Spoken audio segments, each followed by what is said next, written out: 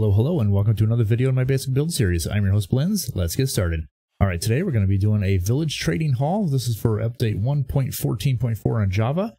And yeah, it's pretty simple to build. It doesn't take a whole lot of stuff, and then you can make it as big as you want or as long as you want. You can wrap it around buildings and stuff, whatever you want to do. So in order to make one villager spot, this is the amount of stuff you're going to need. 5 powered rails, 4 redstone dust, 5 regular rails, redstone torch, 1 string, 1 regular piston, 1 observer, 1 redstone block, 2 levers, 1 button, 1 workstation. Doesn't have to be a lectern, but whatever trades you want, you got to use that workstation. You're gonna need 40 regular solid blocks, building blocks, whatever you want to use. I'm just using smooth stone, so it's easy for you guys to see. And then 1 lighting, like glowstone or torch, or whatever you want to do. So I like to use that one because it saves space. And then if you want to add stuff to it, every village you want to add there, I got an extra button in there. Every villager you want to add, you need to add almost the exact same thing. I'll just let you look at them right here. Okay, so that's all the tools you need. Let's get started on it. Alright, before you get build this, you do want to just be mindful of how your rails are. So when you put them down when they're in that kind of position, they are automatically going to go that specific direction when they're not powered. That doesn't matter where you do it, it's going to be just like that.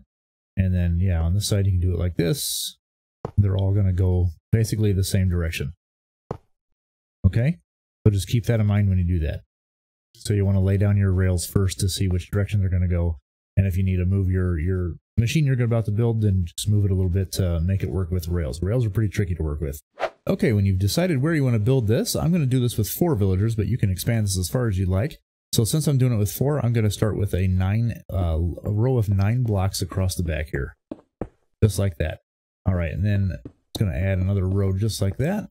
Okay, so every other one out like that, you're going to skip a block. So this little block right here is where the villagers are actually going to sit.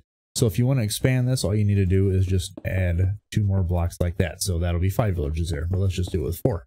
Okay, so once you've done that, you go ahead over here, starting at this block here, you can go up a total of 3. All the way across the back. And then you can do every other one right here. Then when you come over here, you're going to grab your button. You're going to put a button on the middle one on each one of these rows here. Oops, I forgot a block. There we go. And then down here, you're going to put your powered rails. Now these are not powered yet, so when the villagers land on them, they actually won't be moving at all. In order to power it, you just hit that button and then your villagers are going to come out. Now an easy way to get them out, this part doesn't really have anything to do with the build, but I figured the easiest way to get them out is you're going to go. You don't want to put a rail line straight next to where these guys are because they can bump the other ones. But you want to come out a couple of spots here. Oh, not there.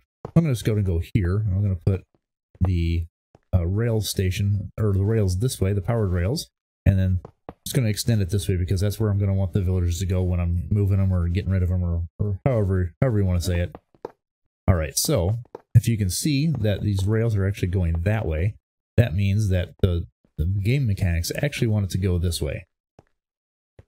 But in order to switch it so it goes this way, like I want to do, you can just go underneath here and put down a redstone torch directly underneath that curved one. So if you do that on each one of these, it's going to change all of those. Now in order to power these, you can either put the block that's directly underneath one as a redstone torch, or a redstone block if you want to. I personally like that. The little lever right there, you can do it on either side, it doesn't really matter. I'm going to go ahead and do it on that side. And for me, that's how I'm going to power all these rails, just because I like the way that looks a little bit better.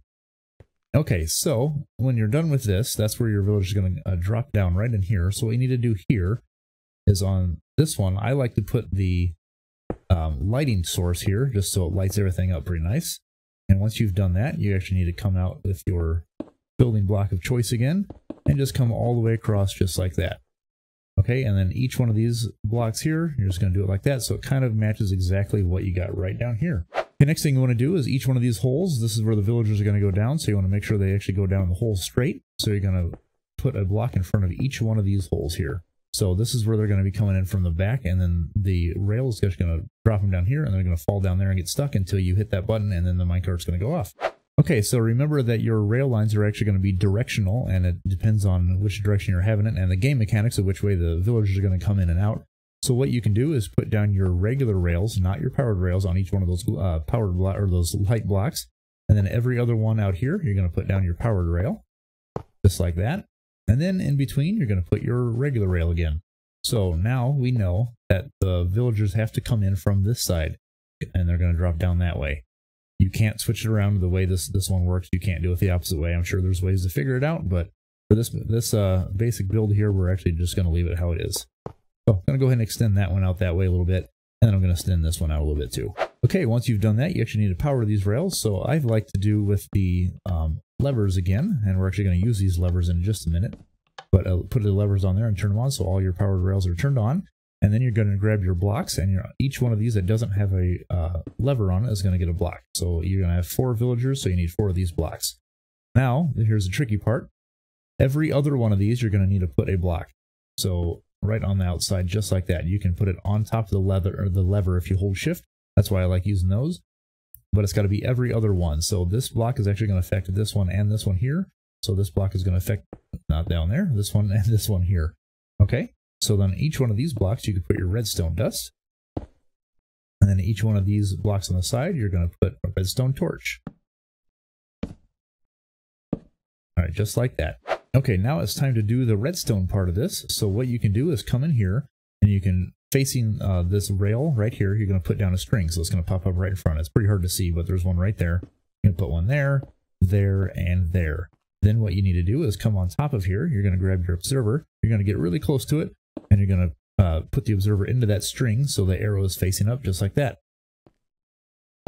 Alright, just like that. Okay, now if you do it too far back, the arrow is going to face the wrong way. You need to have it so the redstone signal actually goes up, just like that. Whoops, I fell down. Okay, so it's going to look like this here. Now what you need to do is come back on these. You put 2 blocks down, and then on each one of these blocks, you're going to put your redstone dust. So on the observer and those 2 blocks, just like that. And then back here, an easy way to do this in survival is just to come down here, grab a regular piston, not a sticky piston, and just look up. So the piston's going to face down like that. Okay, just like this. Okay, when you're done with that, it's going to look like this here. Okay, so before you put the blocks with these, you actually want to make it because you're going to possibly come up here every once in a while, and you don't want to accidentally bump one of these and activate that. So what I like to do is just put, and stop falling off, that'd be nice, put just blocks up around this. So on each one of these, you can just put blocks up on the observers and then all the way down. And you don't need them on this one, I guess, if you don't walk over there, but it makes it look a little bit better that way. Now from the outside, if you choose to, you can put blocks around this and do whatever you want, but that's all you need right there. Okay, so last part of your build here is on each one of these pistons, you put down a solid block. Okay, it's just like that. Now, what we need to do is test it out because this is pretty much all done. So what's going to happen is when a villager comes in here, it's going to be on this minecart, and it's going to come here and it's going to activate that string, which is going to push down that piston, which is going to activate this, which is going to rotate that rail. Now every time you hit that string, the piston's going to work, but it's not a sticky piston, so it's not going to pull that back off. And in order to reset this, if you ever need to move one of your villagers, is just put a block there, get rid of that block, and it's reset. It's pretty simple. It's a little bit of work on the inside. I'm sure there's a way to automate it, but I wanted to keep it simple. Okay, so I'm going to build a little area here to get some villagers in here, and then we will see how it works. Okay, I've got my little villager transport selector system thing that I built over here. If you don't know how to build one of these, I did make a video on that, so go ahead and check that out. I believe it's called my village selector.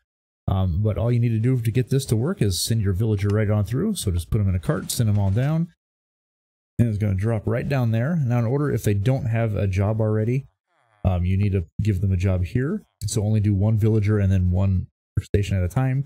If they already do have a job, make sure that you put them in there and then put the job block that they need right next to them. Otherwise, they might select a different one if you have other job blocks down here. So don't do that until you put your villager in, okay? Now, let's see what happened back here. So he went in there and activated this thing, so that one switched. So I'll go on this side next time so you can see what happens in the back here. So villager goes in, activates that, the rail switches over, and then he falls down to this side. Now this guy's got that job, and this guy is now going to have this job right here. Alright, so all you need to do is just keep sending your villagers right on through. Perfect, just like that, and then you put your job site down like that, and we're all set. Now if you want to get rid of one of these villagers, like if you need to move them at all you need to do is come over here and hit that button, and it sends him on his way. And one quick note, if you do build this outside, make sure that your villagers don't have sky access, because if a storm happens, they can get struck by lightning and turn into witches. So just go ahead and block this off if you're doing this outside. All right, if you enjoyed this video, please like and subscribe and feel free to leave a comment. See you later.